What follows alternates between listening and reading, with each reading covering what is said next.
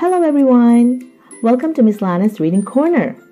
Are you wondering what book to read to your child before bed? Or are you thinking of what book to get him or her to start reading on his or her own? Here at Miss Lana's Reading Corner, you'll find books that are good for your child to read. Today, I'll share with you another interesting book. Goodnight Moon by Margaret Wise Brown, pictures by Clement Hurd. Goodnight Moon describes everything that is in the room, such as a telephone, a balloon, a picture of a cow jumping over the moon, and a lot more. The narrator wishes goodnight to each of the things, even to the stars, to the air, and noises of the room until the narrator falls asleep. Goodnight Moon has simple yet beautiful illustrations of the things in a young rabbit's room. It also tells the story in rhyme.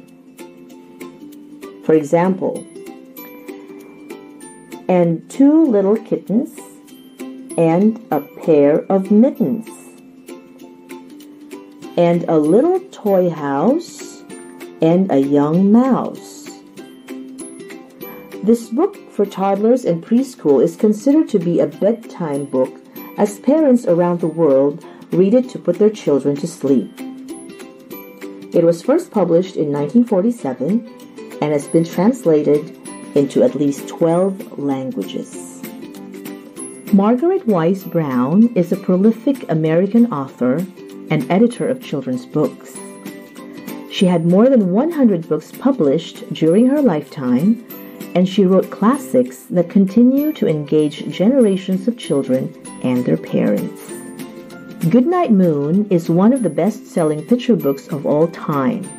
It is included in the Parent and Child 100 Greatest Books for Kids by Scholastic.com.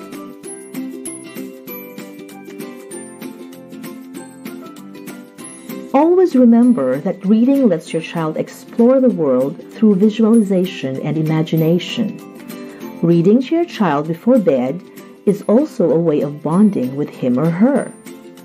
Once a child has developed the love for reading, it will stay with him or her forever. Believe me, you won't need to prod your child to do homework or read school stuff, and children will become smarter and more creative. Here's a quote on reading by Mark Twain. "The man who does not read good books has no advantage over the man who can't read them." Don't forget to like, share, and follow or subscribe. We'll share another good book next time.